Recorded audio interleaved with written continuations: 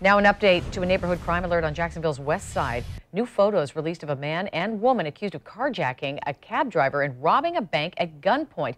These photos show the duo, each pointing a gun at the teller. News 4 Jax reporter Brittany Muller is live from the Wells Fargo Bank on Normandy Boulevard, where they got away with the cash. Brittany.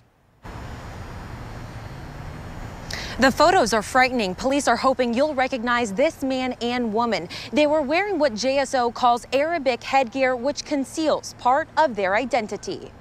Armed with guns covering their faces, a man and a woman robbed the Wells Fargo on Normandy Boulevard. Moments earlier, police say they carjacked a cab driver, a 52-year-old woman, forcing her into the woods. Police say the duo drove the stolen car to the bank to finish out their crime. Photos catching them as they demanded money while threatening to shoot the tellers. JSO says they got into the stolen cab, a white Ford Escape, and drove off with an unknown amount of money. The car was found shortly after the robbery, abandoned at the intersection of 4 Acre Road and Hogan Cove Drive. A Wells Fargo spokesperson sent News 4 Jax this statement. In part, Wells Fargo's top concern is the safety and well-being of our customers and team members, and we are thankful no one was harmed during the robbery. JSO says both robbers were wearing Arabic headgear, but police say the eyes and nose never change, so look closely to see if you recognize them.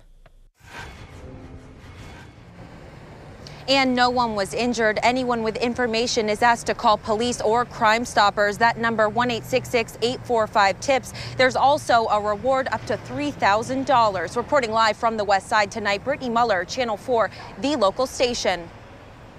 Brittany, what about the cab driver? Did you get a chance to talk with her?